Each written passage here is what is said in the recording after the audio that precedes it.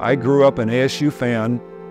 When I was a little guy, I would sit in the knothole section in the north end zone in the temporary bleachers. And I watched ASU football all through the 60s and got to finally go to ASU and play there. And ASU was getting better and better every year through the 60s. And there was a need for ASU to someday get recognized to be in a bowl game. But in those days, there was only 11 bowl games in 1968. ASU and U of A were overlooked so many times to go to even a modest or minor bowl. There was great frustration among community leaders. And that was my reason for doing it. I was with the newspaper and we were trying to get more people to move here, if you could believe that at that time. And I came here with 300,000 people, so you can see there's been a lot of change. But we wanted to have the events to use ASU, to develop the nobility of ASU, and to honor their football team. And Frank Kush was a great coach. And we just wanted to make sure that we were on the national scene. So they sat back and decided, why don't we create our own bowl game? And that was the birth of the Fiesta Bowl.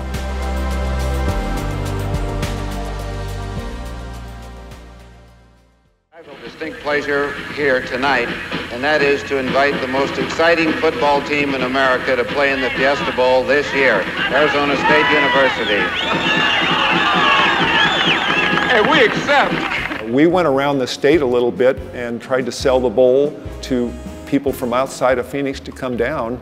And so we were kind of trying to sell it as this Pioneer Bowl game and to please support it. And it's an Arizona Bowl game, not just Phoenix. We were a great state that was underplayed. Florida called himself the Sunshine State. My God, look at Florida, it rains there all the time. But we had more sunshine than anybody, so we wanted to talk about the great benefits we offered to other people to move here. And I didn't realize how many would move here, as it turned out.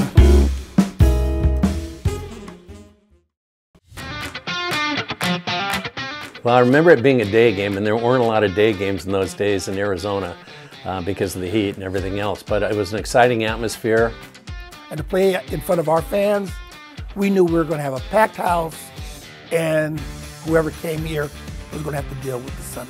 In my office is a picture of the first Fiesta Bowl. And there are probably as many people on the mountain as there are in the stand. Well, people got really excited. First of all, you've got to remember in those days, ASU was the only show in town. There was no professional football. There weren't a lot of professional sports teams here. So when game day came, they were sellouts. And it was 50,000 each time. And it was remarkable, a great environment. People were pumped up to see them play. They beat the Big Ten every year when I was there. They beat Kansas State one year when they were ranked. So it was a lot of fun. People got pumped up and couldn't wait for game day. You have the super softs. You had Benny Malone, Woody Green, and you had Steve Holden. Tremendous speed and strength. And blocking for them was so much fun because all you had to do was scrape and turn your back to them and they'd be gone right through us. All exciting. They had probably the fastest backfield in the country when you looked at all those players. Everybody thinks about a big passing game, but their running was unbelievable. They had people that would average over 100 yards a game, it seemed like. And that's the kind of team we had. We were so explosive. And so I just concentrated on getting the ball to Woody, to Benny, to Steve, to Joe, and they took it from there. Well, the Fiesta Bowl has always been one of the more exciting bowl games. It's always been high scoring. It's always been exciting. It's always come down to the very end, just like the game in 1971.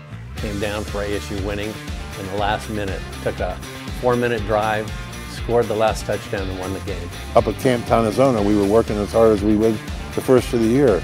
So we didn't get much of a way of a break that way. Regarding Coach Kush, he was this little Polish man, he was maybe 5'8", but we all kind of feared and respected him. It was a different era, and you know, authority in those days to young men was everything. Having Frank Kush as a coach, number one, you didn't make any mistakes. You weren't allowed to make any mistakes. Growing up, my brothers and I, we'd go to practice and we'd watch this 5'8", 5'9" guy handling these, 6 foot plus, 250-pound guys, and go, ooh, that's a pretty bad man there. You don't want to mess with him. Who Willie was a very different sort of fellow. Not very, what you call, smooth, very tough guy. What a football coach could be. But he had a lovable heart, and he had a great belief in the university. He wanted to play better teams. And that was our goal, to get other teams to come and compete against him. So by playing the Fiesta Bowl, he gave an observation of what ASU really was. So the schedule became much better.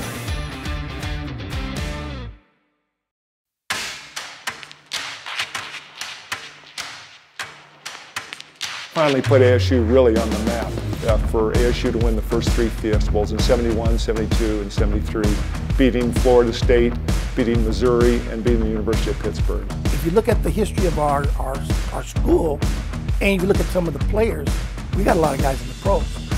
And finally they were getting their national recognition that they had never before. And of course we were very proud of our record. We only had 4 losses in those 4 years, 70 to 73. It was just exciting to have such a record and to boast about it every year after that. There was a strong brotherhood feeling among the teams I was on at ASU. And to this day, there's a lot of these guys that I still see weekly, 50 years later. The hike up to Cush's Mountain, going to Camp Tonazona, those are things that put us together. And when you win, it only makes it sweeter. To go 11-0, 11-1, 11-2, I mean, what kind of college career is that?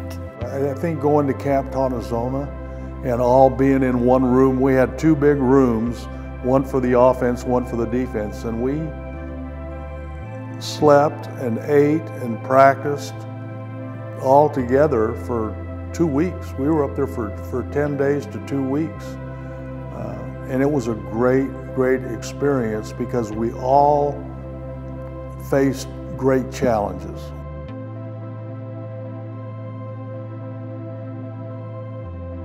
In the era that we came up, even through the trauma, through the whirl of violence that goes on, this group stayed together as one.